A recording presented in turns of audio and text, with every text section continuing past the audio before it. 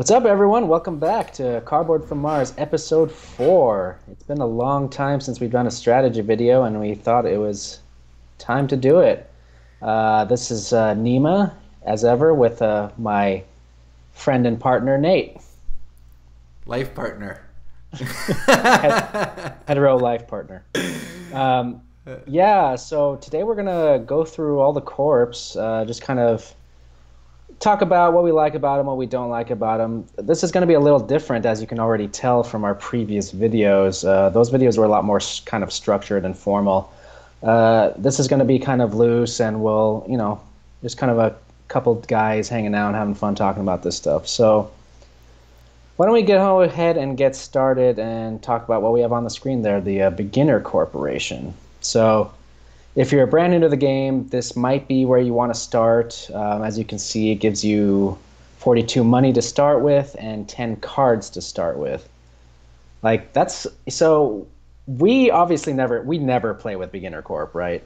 But it's not a bad place to start. What do you think? Dude, my hot take is that Beginner Corporation should be banned. That's a hot take, yeah. I mean, why? Okay, so first of all, like, it's not fun at all. Like, look at it. It just says beginner on it. Like, there's no photo. There's no, like... I mean, yeah, it's dry as hell.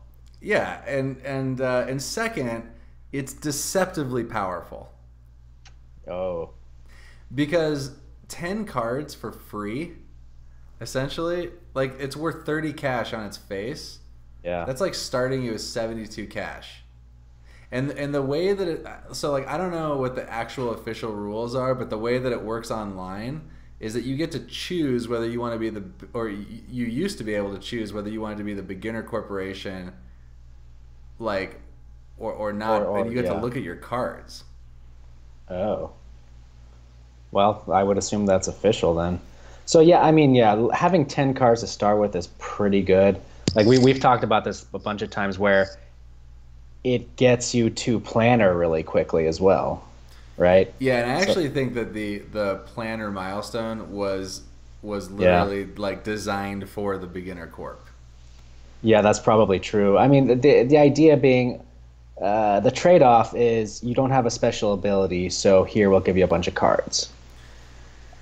Yeah, like the way that money works in this game, like money is so much more valuable early than late, because of the way that like stuff compounds, so like if you get to keep 10 cards and let's say that like 6 of them are good, like then you just have 42 cash to start the game. Like, that's just really good. That's a lot. Yeah, I mean, what if they're not good? Well, then it sucks. So like that's the thing with the beginner corp doesn't have any chance for built-in synergy, right? So like if I'm Thorgate and I get a bunch of power cards, and it's like, oh well, this is pretty good for Thorgate, but if I have those same power cards, beginner corp, it doesn't make any difference. You still might go after those power cards and it still might be good, but it's not that extra oomph, you know what I mean? I mean, here's the deal. Like, Beginner Corp is lame. You should never play it. Like, people don't need their hands held like this. Like, okay, you're new to the game, fine. Like, is it that different to start with Credicor or, like, some other thing? Like, I mean, I know that some of the guilds or, like, the corporations are more difficult, but, like, hey, man, terraforming Mars is not for the faint of heart. Like, like... Anyway, I think this corporation sucks, but it does establish the baseline 42 cash, right? Like all the other corporations, at some level, you're going to compare them to the beginner corporation starting cash, right? So like if a corporation starts with less starting cash than the beginner one, that already tells you that the designers of the game thought that the abilities that were on it were so powerful that they needed to start with less starting cash. Right. Yeah, absolutely. Like, some of the really powerful corps don't start with much starting cash, and it's like, well, that makes sense, yeah. So, yeah, I mean, I do agree. Beginner corp kind of sucks. Like, well, I obviously never play with it because it's boring, but, like, I wouldn't fault someone for doing that for their very first game. It lets you see more cards, it gives you a bigger sense of what's available to you. If you've never seen any of the cards in here, I think it's a decent way to go. But yeah, it after that you might want to I do the think it's real like Corp. playing apples to apples. Like you should never play that game. You should never play Beginner Corporation. Like it's like when people say like I'm a gamer, I play Settlers of Catan, and you're just like you're not a gamer. Oh, throwing shade. Oh man. For the record, anyone watching, if you like Settlers of Catan, that's fine. We Yeah, that's fine. I agree. All right, let's talk about. Let's just go, I guess, alphabetical order here. Credicor. Boom. Now we're talking. Credicor. On the Terraforming Mars power rankings, I'm just going to come right out. Hot take number 2. Credicor is the most powerful corporation in a vacuum. It is often, I mean, yeah, we often say that. Like it's hard to disagree. Well, first of all, why don't we just like go over what Credicor does? So it's like, okay, you start with 57 money. So after you pay for any card it can be a standard project or any other basic cost card that is worth 20 or more, you get a 4 credit discount. So this can be huge. Like, yeah, first of all, that amount of money you start off with is just crazy. That's a huge amount of money. It affords you a lot of flexibility. You can do almost anything you want at the beginning of the game. Yeah, it's so much money that you can even have Credicor as like your opening corporation, and you can still play things like IO mining industries, right? Like, Right. like you still have enough money to play these super expensive engine cards on turn 1, whereas like Yep. if you're playing a corporation with less money, you may have to take a turn off or even several turns to set that sort of start up. That's right. Yeah, like I think that maybe that Interactor is the only corps where you could possibly even pull that IO mining play. So one of the other Here's great Tractor things. starts you with 60 cash. Oh yeah, yeah, absolutely. Then, so yeah, one of the other great things about Credit Core, and I sort of mentioned this, is doing standard projects. Now, normally standard projects aren't something you really want to focus on, and in any case, but if you manage to get yourself the standard technology card, that gives you 3 money back for any any standard project you do, and a lot of these cost more than 20. So if you do, put a greenery down with just money, Credicor already makes that 4 cheaper. So now you're at 9. I forget. Anyway, it makes it 4 cheaper, and then you get 3 more back from this card. So you get 7 money back for every standard project you do over 20 credits. So it's really powerful that way. Yeah, and it's worth noting that because of the way these things are worded, it works the way you want it to. Like the rebate from one will not reduce you below the threshold for the other. Right. Exactly. Yep. So yeah, I don't know. We've had a lot of luck with Credicor. It's a really good corp. It doesn't have any starting tags on it, which is probably as it should be to balance it. But yeah, I mean, it's kind of, I don't know. Do you think it's like one of the more fun corps to play? No. Yeah, honestly, I was about to say it's not like super fun because it doesn't give you a focus. It's just kind of wide open. That's why it's good. Yeah, that's why it's good. I mean, so like if you think about the spectrum of corporations, there's glass cannons, there's like Phobolog, and we'll talk about Phobolog later, but basically, Phobolog is the type of thing where if you have the right cards in the beginning, it's just insane. Like it gives you such a huge boost, but if you don't have the right cards, it's terrible. Right? Yep. And so, there are corporations. If you said, hey, what's the most powerful corporation, and you get to pick 5 cards to start with, Credicor would not be the most powerful corporation. Like there's clearly synergies that can be created with other corporations that would be more powerful. But if you just were going to start a game and you had to choose a corporation not knowing your opening 10 cards, Credicor would definitely be it, because you start off with so much cash, 57, but the ability is amazing, right? Like in a game of Terraforming Mars, you're going to activate this negative, this four cashback rebate on cards over 20 or standard projects. You're going to do that at least 6 times.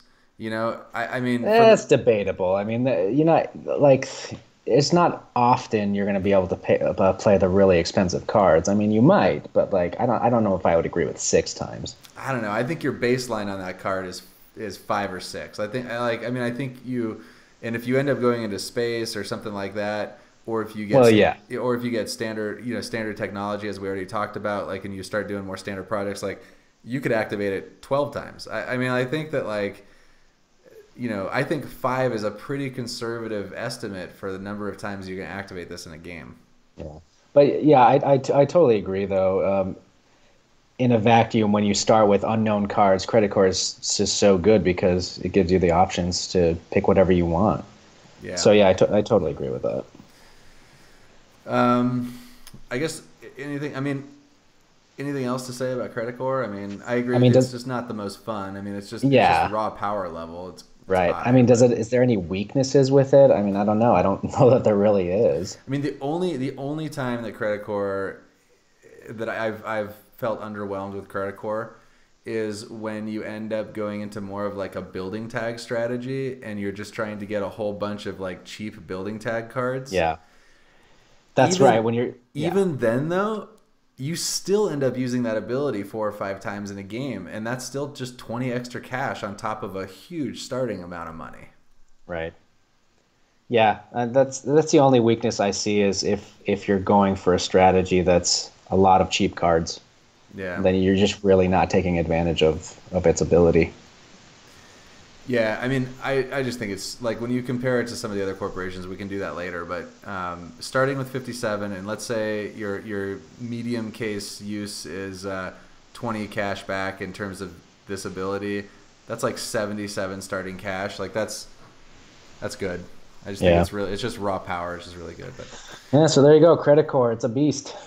All right, here we go. I'm going to surprise you with the next one here. Surprise. Helion. Helion. I like Helion. I have a soft spot for Helion. Okay, so what's its deal? It's a 3. You start with 3 heat production, 42 money, and one of the best and biggest deals of it is its effect, which allows you to exchange heat for money 1-to-1. So that's pretty sick. Like, on its surface, this looks like a really good corp because you basically start with 3 money production, right? So I don't know. What's your initial feelings about it? Helion is a corporation that I just think is not that good. Would you say you've cooled on it? Well played. I know. Dad jokes for the win. Well, think about it compared to Credicor. And honestly, like, if you exclude beginner corporations, I think Credicor actually becomes your baseline. Like, just no tags. I mean, medium ability, like good, solid ability, just like flexible. Like, Helion starts you with 3 money production, but Credicor starts you with 57, right? So right away, there's 15 cash difference. It takes till generation 5 with Helion just to get to the level that Credicor starts you at. And it's true that the game's going to go 5 more generations, so you're going to end up getting, an additional 15 cash over the long run. But the thing is that 15 cash in the beginning is worth so much more money. Imagine, like simply the difference between playing IO mining on turn 1 and turn 2 is by itself 10 cash, right? So, or 8 cash, sorry. So, like, right, if you're playing Helion, you can't play IO mining on turn 1, right? But you wouldn't want to with Helion. No, but I'm just saying as an example of like how having that extra cash in the beginning generates you more cash, right? So like having money early is just so much more powerful because it lets those engine cards have a longer runway to like come to fruition or whatever. Yes. Okay. Like, so I understand what you're saying. I agree. Like, pure like money power wise, Helion is not as good. But like nothing is as good as Credicor, with the exception of possibly Terractor in that regard. But Yeah, like that's true. let's say turn one, you're Helion and you get Soletta, for example. Um, Soletta costs 35. It gives you 7 heat production. 7 heat production for Helion is 7 credit production, right? So like that's pretty awesome. What card in the game? I don't think there's a single card in the game that gives you 7 mega credit production, right? So like that's one. And there's a lot more cards like that too, right? That give you a bunch of heat production. Well, that is the main sort of draw of Helion is that there's cards like carbonate processing, like things. Yeah, The idea of getting money production undercosted, GHG factories, yeah, things like that. The problem is, like, in practice, it just doesn't usually work that well. I mean, like, these cards are good, but you need power for them, right? So, like, by the time that you actually, sort of spend a few generations, like, getting your power going and then, like, trading off your power for these quote-unquote undercosted heat cards, then you've built up some economy, which is good. I don't know. It just, like, starting at 42, and it's just not that great. I mean, I guess the thing is, the other thing that's tough with Helion is that it's really hard to find the right balance between using the heat for money and using the heat to bump the actual terraforming parameters. yeah, And I think that in the hands of a very strong player, Helion can be really good. It can be good. If you have the right cards in your opener and you have a player that really knows how to shift gears to take advantage of Helion. But I think that, like, watching a lot of players play Helion, they just end up getting confused about how much should I devote to terraforming and how much should I use as cash, and they end up kind of taking a hybrid course that doesn't maximize the power level of either one, and it just ends up being overwhelmed by more linear strategies. yeah. I totally agree with that. Like, I don't know, the way I personally look at Helion's money ability is it's a reserve, and you kind of said that. It's like, oh, I need an extra bump to my economy. Here it is. Otherwise, I can use it for my heat. Because terraforming is important still, right? That's a important thing for all corps to do. So yeah, but if you can use it for a big bump to your economy as well. So I agree. Is a little bit higher skill ceiling than is immediately apparent with Helion. It is important to know when to use that heat for money and when to not use it for money. So yeah. Yeah, I don't know. I just think that Helion, the way I would summarize it is that it's a combo corporation where the payoff is not that great, right? So like if you compare it to some of the other ones, and again, I'm just going to mention Phobolog again, right? Phobolog is a combo corporation as well. You start off with a bunch of titanium, and your titanium is worth more. But, like, if you have the right cards with Phobolog, it's insane. Like, if the combo comes to fruition and you have a couple of ways to get titanium production early and this and that, or you get advanced alloys to go with it, it's an amazing combo. Whereas, like, I feel like with Helion, even under, like, most circumstances, even with a good set of cards, the combo potential is not. It doesn't, like, I don't know. It does. I don't think it gets you to a broken place. It just gets you to a good place. Yeah, I mean, I agree. Like, the more I play this game, like, the less I really like heat. You know what I mean? Like, I don't know, a heat as a singular strategy, it just feels weaker. Yeah, I agree. So I don't know. don't you want to bring the heat, Nate? This is how you do that, man. You bring the heat with Helion. Well, I think we should give these corporations grades too. We forgot. Beginner corporation, I'm just gonna give an F, unplayable. Like you should never play that. It's embarrassing. Credicor, I think we should give just a A. I mean, Yeah, you might I say give A minus because it doesn't have like the upside of some of the other corporations, but it's just like consistently good. Helion, I'm gonna give it a B minus. I think that like it's functional. I don't think it's bad. I mean, but I don't like it, and I don't think that it's even at its full potential. I don't think it's broken. Yeah, I probably agree with that. I'd probably give it a B or a B minus. Okay, All right, you ready what's for the next? next one here? So far, I've done them in alphabetical order, so this is not a huge surprise. Interplanetary Interplanetary Cinematics. Cinematics. Okay, so what's the deal here? We start off with 20 steel, 30 money. We start off with a building tag. And then every event card gives you 2 money back. Yeah, So Cinematics is awesome. Cinematics is pretty good. First thing that this makes me think of is going for the builder milestone, right? Like this is the corp. This is the corp where you do that because you start off with 1 building tag. You have all this steel, so yeah, it's like easy path to builder. Cinematics is insane. Like if you just like look at it on its face, you start with 70 cash. Right. I mean, and the thing that makes it so good is like the reason that we were talking about earlier, which is that you start with the cash on turn 1, not on turn 8 or something or 5. By the time that Helion's ability is paid off and giving you some of that cash back or whatever, you're already at turn 5.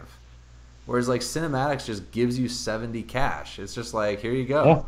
And But as you've been mentioning this whole time, it's totally dependent on you having good cards in your hand that work with it, building cards. it's Right? true, but the way that this really the way that Cinematics usually plays out is that you have something in your opening hand that is useful as a steal. I mean, it's very rare that you have no useful building tags in your opening 10. But even if it happens, you're going to see so many cards in the draft or the first 2 generations that you can usually set up your plays to play your other engine building cards on turn 1 and 2 and just save that cash for turn 2 or 3 for your steal and draft something.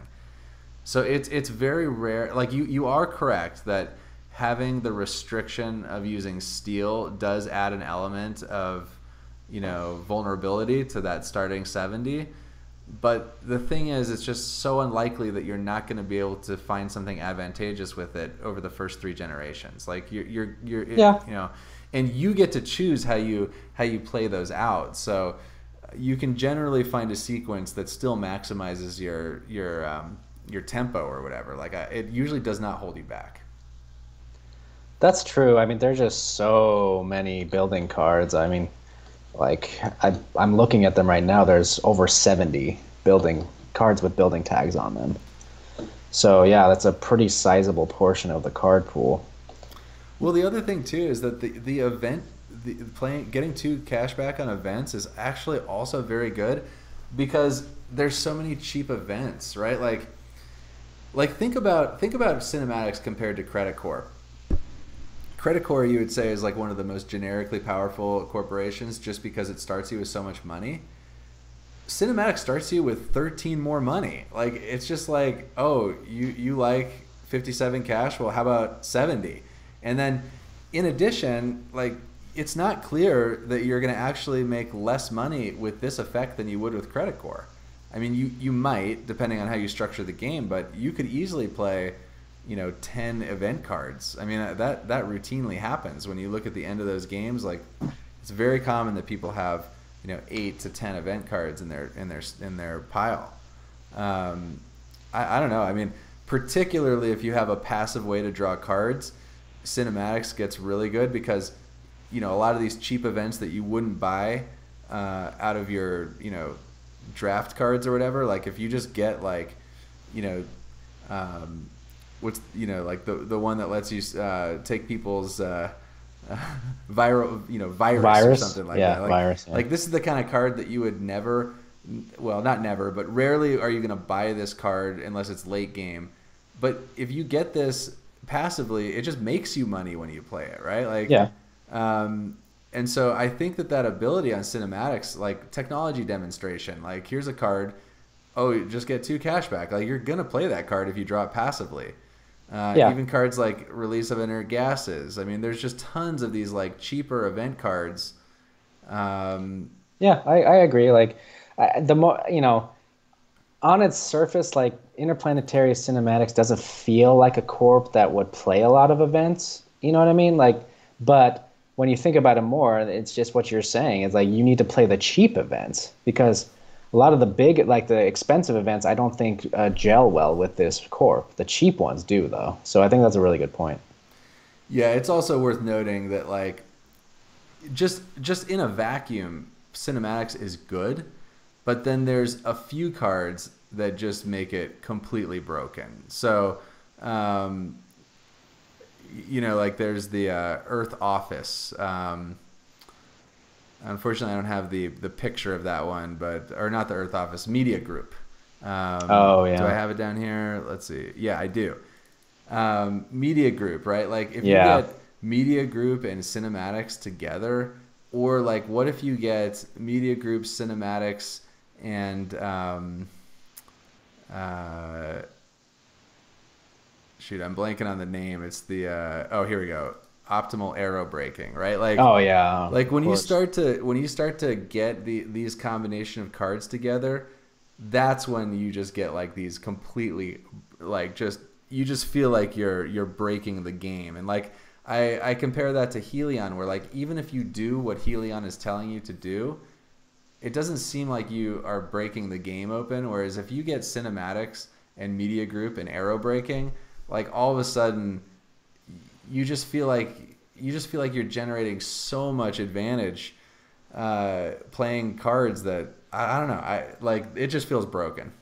Yeah, that is a really fun and awesome broken thing to do with cinematics.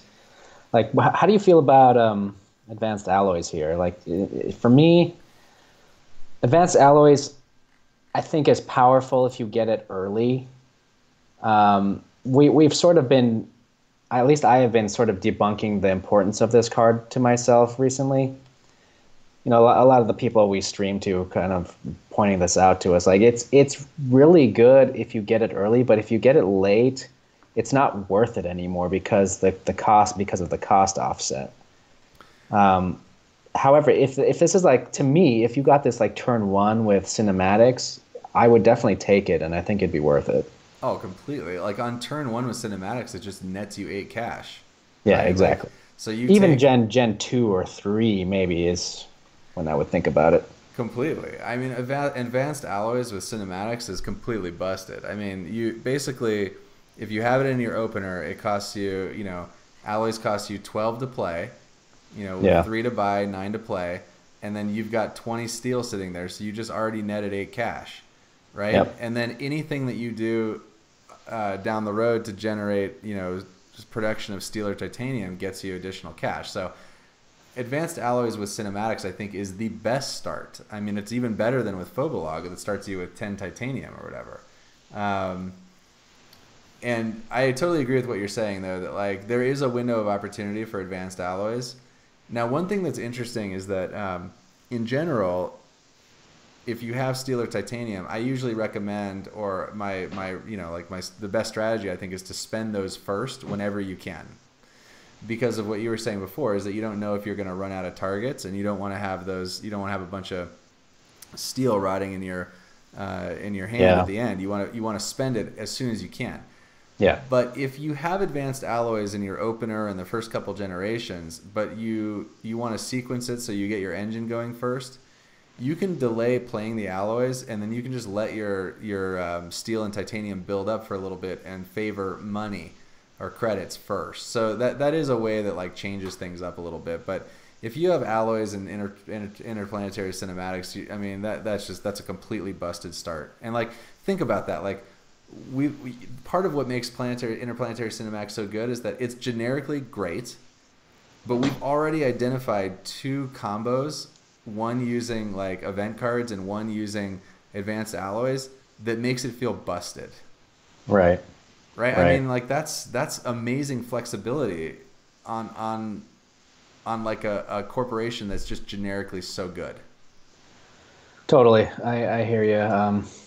Yeah, and on top of that, there's a lot of spaces on Mars itself that it will give you more titanium. There's a lot of cards that'll do that.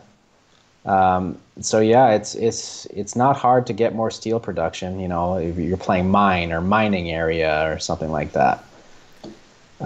So yeah, it's a sweet corp, man. Well, you also, the last thing I would mention is that just having a random building tag on here is also amazing. Like Yes. so if you're playing against Mining Guild or something like that, if that comes up, then yeah, you know Mining Guild starts with two of these building tags, and so they're a little bit ahead of you. But it's amazing how often it comes down to a race for that last tag when you're going for builder, and just starting with one, it's really Yeah. really good. And you know, particularly because cinematics is also geared to get you more tags because it starts you with all this steel, and a lot of steel. Well, I mean, you know, like you can only spend steel on cards with steel on with building tags. So Yep. it's synergistic, and you know, this is actually an amazing tag to have on it as an opener. Yep. Agreed. So what are like what are any weaknesses with cinematics?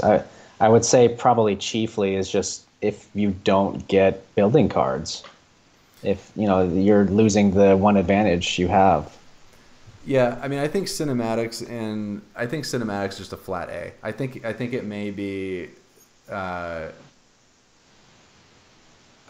I think it's probably even better than Credicor. I mean, um, like you're right that like if you have it is possible to have an opening set of a set of cards that just completely does not synergize with it, and that's why in a vacuum Credicor is the best. Right. But I would say that if your opening corporations are Credicor and Interplanetary Cinematics, I would probably say 7 times out of 10 you're going to take Cinematics. Yeah. Um, that may be the case. Like, yeah. I mean, I think that weakness, the weakness I mentioned, is a weakness with a lot of corps. It's just, and it's not saying that much, right? It's if I'm saying like, oh well, it depends on what card you start with. Well, that's not much of a weakness because it's a card game, and then of course that's a thing. You know what I mean? Like, It is, but like some corporations are more crippled by that than yes, others, and that's that's right. why Cinematics is so good because you're right. Like it is possible to start out with no building tags, but like you're gonna get some in the first couple generation, right? Like Yeah, in a 3-player game, you're opening up 12 cards. Well, you're gonna see how many cards? You're gonna see 4 plus 3 plus 2 plus 1. So um, 11. You're gonna see 11 new cards a generation in a draft. yeah, Well, 10, because one of them wraps around. So you'll see 10 new cards a generation. So you're going to, by the time that you're 30 cards in at the end of generation 3 or 2, starting generation 3, like you're going to have seen some steel cards or building yeah, for tags. sure. I agree with that. Yeah, it's a really powerful corp. I would I would probably give it an A, maybe an A minus. Um, but yeah, that's cinematics, man. That's some good stuff.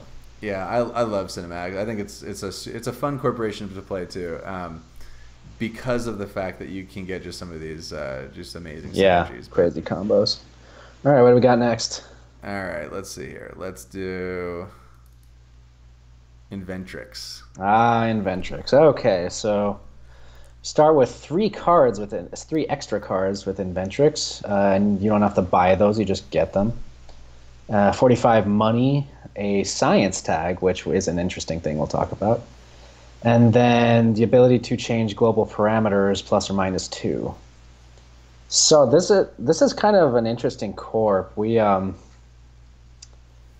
I don't know, like I feel like we we sort of turned our opinions a little bit about it. I think that initially this was a corp none of us liked, but it's maybe not the strongest, but it's pretty fun. Yeah, I love Inventrix. I mean, Inventrix is like, in particular, it's fun on the opening board because in general you want to get planner with it. Yeah. So, like, if you're playing this on the expansion boards, that does take a little bit of the thrill out of playing Inventrix, because at that point you're just basically saying, like, okay, I hope I rip something great out of these first three cards, you know? Whereas, like, on the original board, because you have the planner milestone, those three cards are powerful just because they're cards. It doesn't even matter what's on them, right? So, like, Yeah. if you take 7 cards out of your opening 10 with Inventrix and then you draw up to 10, you know, like, you can pretty quickly, and then, like, let's say you have a way to play an ocean tile and you get those two, you're already at 12 cards, right? Like, you can very quickly get to planner. And a lot of Inventrix's ability to be viable, I think, it depends on that. Right. Yeah, planner's definitely the way to go with Inventrix. So the most interesting thing about Inventrix, though, is something we tend to overlook, though, and that is the changing the global parameters thing, the effect. So, you know, I think this is more powerful than we initially thought it was. If you guys have watched our streams at all and the games we play with Inventrix, we often forget that this is even a thing. And it's shame on us for doing that, because I think it's pretty good. Like, there are situations where you can get some really powerful cards down early, like maybe a gen, possibly even 2 gens earlier than you might have originally. Like, for example, like fish, or, you know, anything that has a global parameter like that, it's like trees.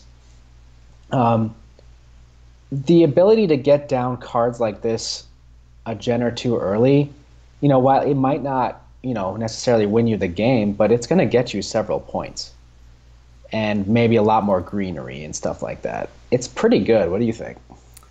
Yeah, I agree. I mean, this does expose a weakness in my game, is that I will often forget these parameter restrictions when I'm playing Inventrix. And part of that is that when we stream, it's like I just don't remember stuff as well. Like, when if I'm playing just solo by myself, I rarely forget that sort of thing. But when you're streaming online and you're trying to, like, interact with the chat and, like, you know, stuff like that, it's quite common to forget it. But it's amazing how often it would have made a big difference. Like, right. And you're totally right. Like, if you get fish down a generation earlier, that just by itself is worth a point, which doesn't seem like much, but they add up. You know, like, if you get that ability 3 or 4 times, like, it's kind of worth 3 or 4 points over the course of the game. Right. And then, so pair that with the card adaptation technology. For this corp, it is godlike. Because now, all of a sudden, you can... sorry, it doesn't look like we have it to bring up. But adaptation technology basically makes it, in conjunction with this, for you to be able to change global parameters by ±4. So now, if you have that, all of a sudden, you're bringing out your cards like fish 3, possibly 4 gens early. And now we're talking big points. Do they stack like that? I didn't even know. I guess. Yes, I'm pretty sure they do. I never realized that, but, like, that's pretty sick, actually. Yeah, absolutely. I've never like put that into practice. You know, I could be wrong about that. Let us know in the comments if I am, but, like, I'm pretty sure that's the case. No, I think you're probably right. I mean, the problem with the adaptation technology, I think it costs 12. Yeah, and I'm sorry we don't have the card here, but yeah, I can look it up real quick. But I'm pretty sure it costs 12. So it's a pretty it's 12. It's a pretty big investment, you know, like. Yeah, that's true. But it is, however, also a science tag. So that's another thing to talk about with Inventrix. Another big thing to talk. Inventrix is very science themed, right? It's called Inventrix. There's a lot of inventors that work there, doing stuff that's cool.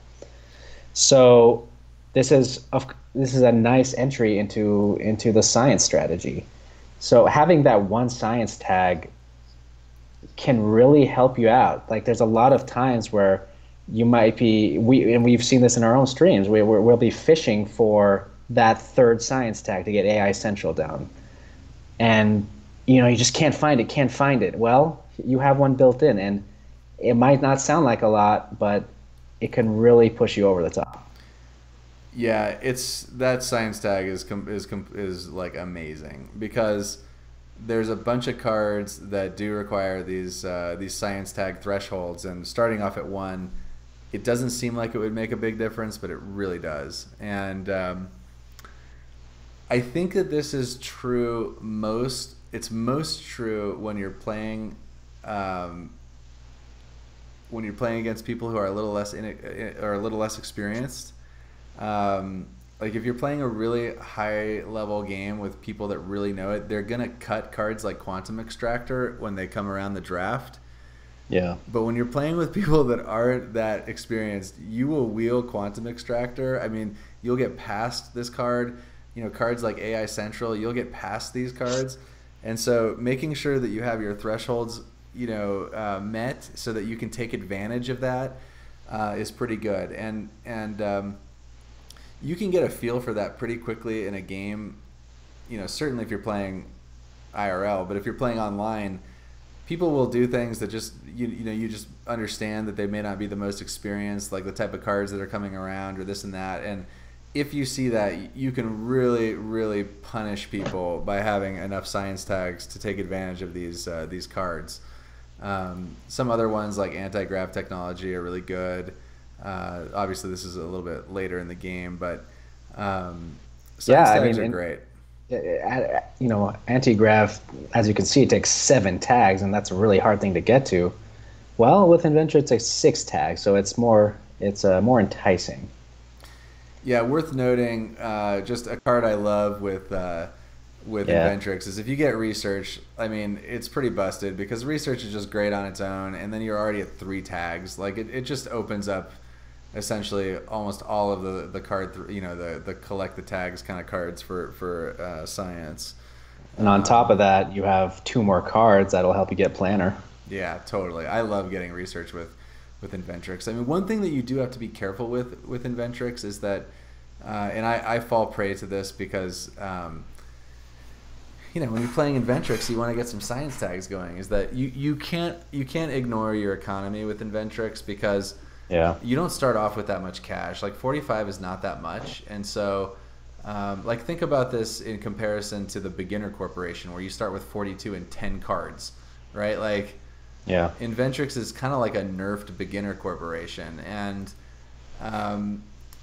like in that sense, yeah. If you don't build an engine with Inventrix pretty early, you can kind of just run out of cash. Like let's say you spend like a fairly significant portion of your 45 buying cards out of your opening hand to go for planner, and then like let's say your first card is research or something like that.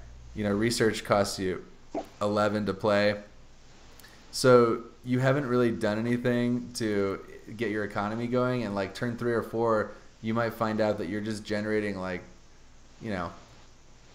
20 like not much, like 20 cash from your terraforming rating and not much else, and then you go through the middle portion of the game feeling like you're completely behind on engine. And so I think it's worth noting in Inventrix that like probably one of the best ways to take advantage of that is to kind of play a standard game, but then as you get to the middle part of the game, see if you have the right cards to really take advantage of its ability and or science tags. Yeah, that's not bad. I would say with Inventrix, it's the downside of Inventrix is it's a high skill ceiling corp. Like it's not a good corp for beginners or even intermediates. Like you have to be very good at this game to play Inventrix really well. And frankly, we haven't done it that well. Yeah, I think that's true. I think I totally agree with you. And like part of why it's hard to play is that you end up with all these cards, and so then right. It's so important how you sequence them to maximize value. Absolutely, and you're juggling all these global requirement changes in your head, and yeah, so it's pretty tough. So yeah, like I don't know. Overall, I would probably give Inventrix like a C plus. Um, but here's the thing: in the right hands, Inventrix can be like insanely good. But I would say like C plus at best a B. You know what I mean? I would like to say that it's insanely good in the right hands, but I actually don't really think it is. I mean, I mean, you can definitely win with Inventrix. I'm not claiming Oh you yeah, we can't. have. Yeah, I mean, I just think that it's probably a B minus. It may even be a little worse than Helion. I don't know. I mean, I I think it's probably a C plus corporation. I think it's probably Yeah, third tier. I think I go C plus. Yeah. Okay. Well, I think that's enough for enough corporations for this first video. What do you think, Nima? Yeah, that seems like a good place to stop. That's like almost half of them. So yeah, stay tuned for the next half. Yeah, I hope you guys dug it. It's good to do strat again, right, Nate? Does it feel good? Yeah, and it's funny because we did some of those initial strategy videos um, before we had like done the whole project, and I've played a lot more now. I mean, I don't actually play a ton, but I've probably gotten another 50 games in since we initially started doing the strategy videos. Easily, I would say. Yeah, so I feel like I'm better now. Yeah, you're better, Nate. You're just better. You said You're it, not so me. you're so much better. Anyway, yeah, check us out on YouTube and Twitch. Subscribe to us there. Check out our Twitter at Cardboard Mars. Until the next time, we'll see you and keep terraforming. All right, see ya.